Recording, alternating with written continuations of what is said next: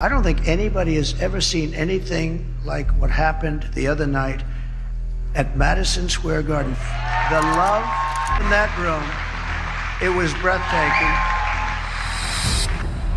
That Hillary Clinton, huh? What a sick son of a bitch. The whole fucking party, a bunch of degenerates, lowlives, Jew haters, and lowlives. They're smart and they're vicious, and we have to defeat them. And when I say the enemy from within, the other side goes crazy. She is the devil, whoever screamed that out.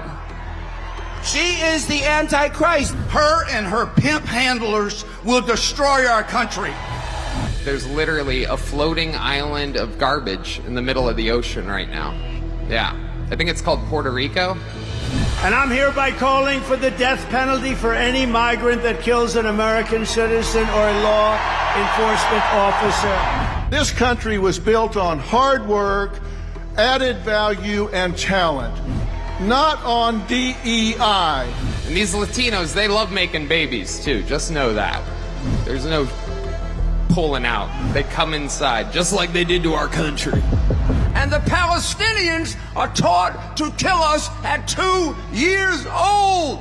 They're on the side of the terrorists. It's a cool black guy with a thing on his head. I'm just kidding, that's one of my buddies. He had a Halloween party last night. We had fun, we carved watermelons together. It was awesome. She got 85 million votes because she's just so impressive. As the first Samoan, Malaysian, low IQ, former California prosecutor ever to be elected president. Don't get me started on my boy Tampon Tim. Tampon Tim. What's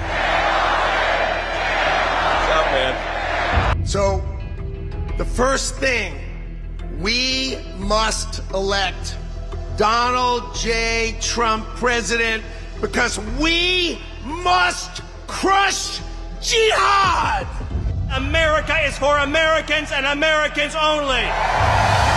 So beautiful. It was like a love fest, an absolute love fest.